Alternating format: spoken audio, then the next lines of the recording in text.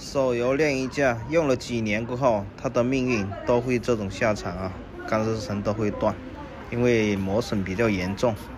今天砸下来的时候，这个还砸变形了。这种晾衣架让我来装的话，我非常的反感，可以说一点都不喜欢。但是修的话，我真的还是超喜欢它的，不管换哪个配件，修哪个部分。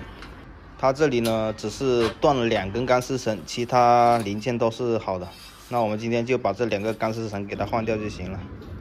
看这个转角器都生锈了，这些轮子生锈的，咱们用润滑剂给它喷一下，让它多用几年吧。上次我修一个晾衣架也是这样用润滑剂来喷，但是它那个锈剂喷到墙上去了。这次我就给它垫一张纸巾吧。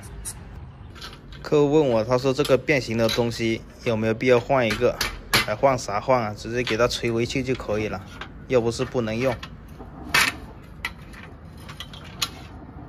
可以说手摇晾衣架到要维修的时候，90%以上都是钢丝绳先断，因为你钢丝绳每天都在用，它会磨损，加上你又没有说经常保养，喷一点油之类的，它日晒雨淋的，它的寿命也就是那么几年。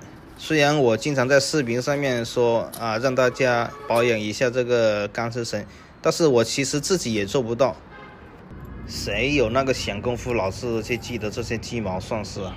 坏了就换吧，反正现在换一个也不贵。要是觉得整个换掉有点可惜，那只能像这样把钢丝绳给它换掉，还可以用个几年后面断了再换钢丝绳，修修补补又是3年。这种层高的一般钢丝绳在7米左右，我是用手拉的拉4次再加1米，基本上也是刚刚好，没有剩多少啊。你看这边也是刚刚好，里面那条的话就会短个1米左右，大概6米吧。细心的师傅应该发现了吧，这个晾衣杆上的圆洞空荡荡的，是不是差点意思？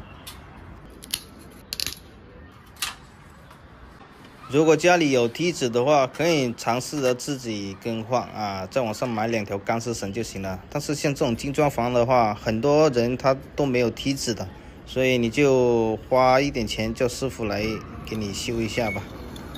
很多手油器这里面会打卷，我们把这个线给它全部放出来。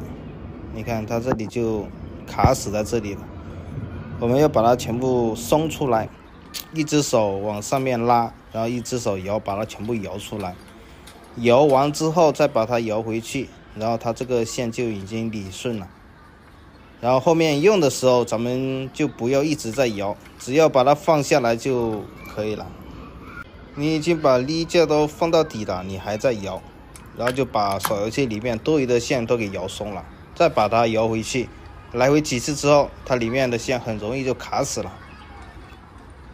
好了，几年后这个钢丝绳要是断的话，你再找我过来换吧。